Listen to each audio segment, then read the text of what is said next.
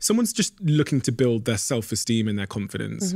What does the brain tell us about the process of doing that? Does it go back again to what we said about awareness, about understanding the feelings and the consequences, and about setting goals and repetition and accountability? It will get to that, but there's actually a little bit of a jump start to that, which is really helpful, particularly in terms of confidence and self-esteem, which is that usually there's a particular recurring negative thought that's associated with feelings of lack of confidence. So if you can identify what that is and create a positive affirmation that's like the opposite of it or something that counteracts it, then that can be a great way to get started. My phrase would have been, it has to be perfect, and it's not going to be perfect. I wouldn't have been able to say this last year, but now I would probably be able to say, it is going to be better than perfect. It is going to be amazing. Like, I know it. But to get myself there, I could have said, it doesn't have to be perfect, but it's going to be great. Or I could have said, maybe it will be perfect. Sometimes a question I ask myself is, what's the best possible outcome that could happen here? So it's changing your language in your mind about the things that you think. So that's basically metacognition, which is that you can understand your own thinking, and then reversing that narrative quite strongly, even if it doesn't feel like it's totally true, and just repeating that so much that you start to wear down that other pathway. Does language really matter? The language we say to ourselves and say to others? Yeah, it really matters. Yeah, how we speak about ourselves. How do we know that matters? I mean, it's neuroplasticity. If you're repeating something in your mind or out loud, then if that's being repeated more than another statement, it's the one that your brain's going to believe. So we can trick our brains effectively by saying something else to ourselves repeatedly. Because there's this whole movement in, the personal development community which says you just kind of look in the mirror and you say to yourself, like, I'm beautiful, I'm attractive, everyone's going to love me, I'm going to be rich. And I've found it hard to get on board with that train. Yeah. That one... Because I know I'm bullshitting myself. In my subconscious or whatever, I just know if I said those things, I'm not saying about myself, but saying those very, very far away things, I just think my brain is smart enough to know that I'm bullshitting myself.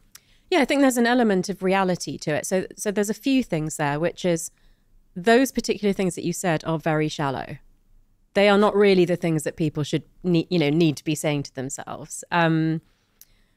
What I find, and I picked this up from a podcast with Lewis, is he said that sometimes he would just say to himself, I'm safe, I'm okay. And actually just sometimes saying to myself, I'm safe, that's what I need to hear, not I'm beautiful and I'm amazing. That does feel like, A, it's the kind of thing that everybody probably wants to say. B, it's not addressing the underlying issue, is it? It's not addressing, and I'm going to be rich. I mean, that's the worst one, because you actually have to do stuff to make that happen. You can't just say that. So I think finding the stuff that you need to say to yourself that is not to do with social expectation or parental expectation or, social group, what everybody else is doing, like what you really want to know for yourself, that's going to set you up to be able to go out into the real world and do the stuff that you need to do to get the other things that you want. There you said, you can't just say it, you have to go out and do it. Now, when people hear this term manifestation, it's highly associated with just kind of saying stuff or thinking stuff. And it's less associated with actually going out and doing it. So a lot of people just turn off when someone talks about manifestation because it sounds kind of woo-woo, put it on the vision board and it will happen. And in fact, I think I've said this a few times, but I had, I wouldn't say it was an argument, but a disagreement, which resulted in the person I was speaking to literally getting out of a taxi in the middle of New York City and walking off. I was on a date many years ago, and the girl was saying to me that she goes, you can just manifest anything into your life. So you can just think about it and then it will happen. So I said to her, I was like, you think you could just think about becoming a millionaire and then it will happen? And she goes, yeah. And I go, and you wouldn't even have to do all the stuff. And she was like, no, you could just think about it and the universe will attract it into your life. Do you believe in manifestation? And if so, what form of manifestation? And how is that supported with neuroscience? So I believe in manifestation based on your brain. So your thoughts, your beliefs, your actions.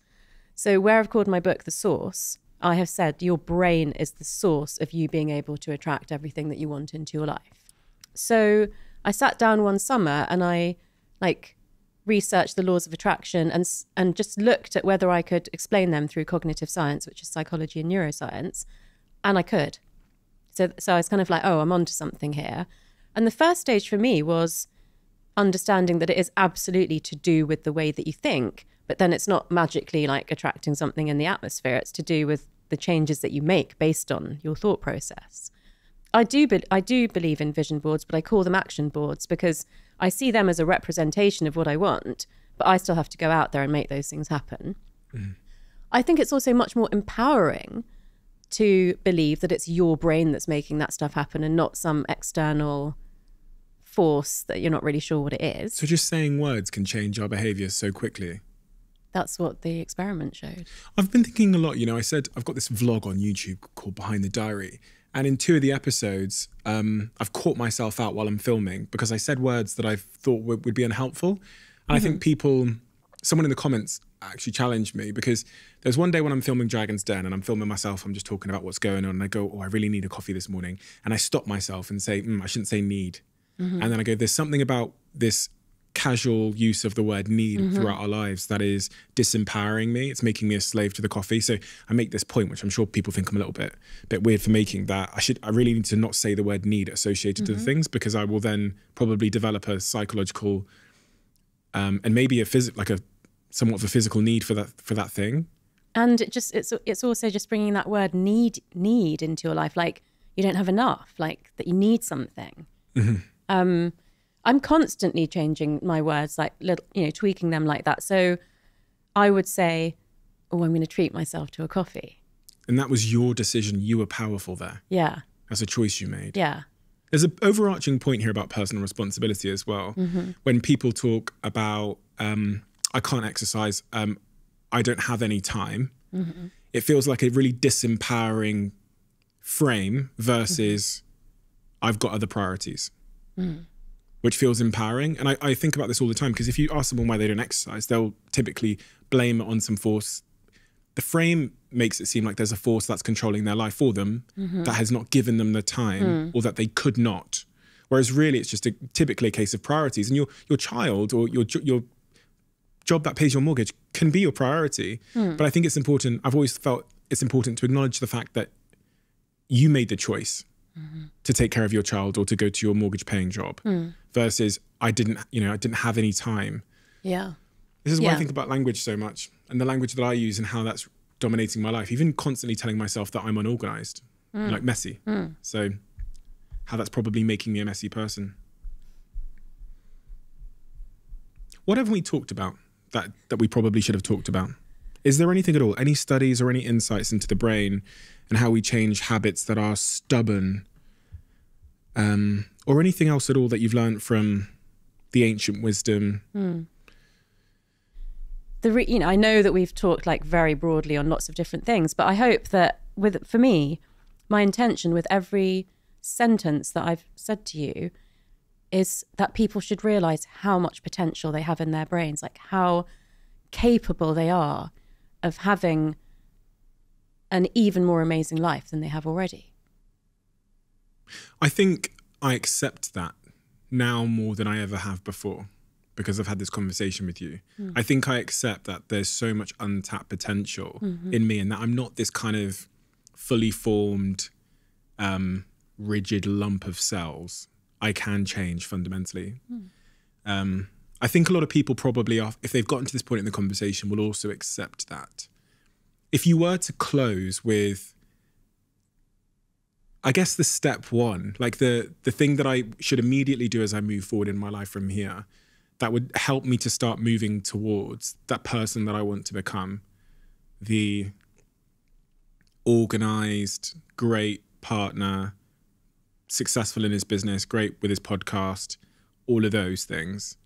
What is that first step? And do you know what's funny is because my brain keeps thinking about the taxi driver that I met on the way here, who said he'd listened to the podcast and he gave me a little bit of a window into his world. So he's driving the cab every day. And I meet a lot of cab drivers that listen to the podcast and we chat. And oftentimes sometimes they have dreams of doing other things. So they might say to me, do you know, I want to start my own business one day. And I'm just looking for the first couple of steps. But I reflect on what you said and go, they're going to be so hardwired into their patterns in their jobs, in their habits and their routines, that it's very hard to make that jump. Yeah. So if I could give people a takeaway to start with that's really simple, but it doesn't mean there isn't a lot of hard work at the other end of it, it would be very clear on what it is that you want. So you've mentioned a few things. Spend 5 minutes sitting down and visualizing those things being true, and then give gratitude for that. That would be my first step. Give gratitude for? Those things being true. Just 5 minutes. I'm a great partner. I'm not messy. My podcast is super successful. Like, see it, feel it in your body, taste it in your mouth, hear it in your ears.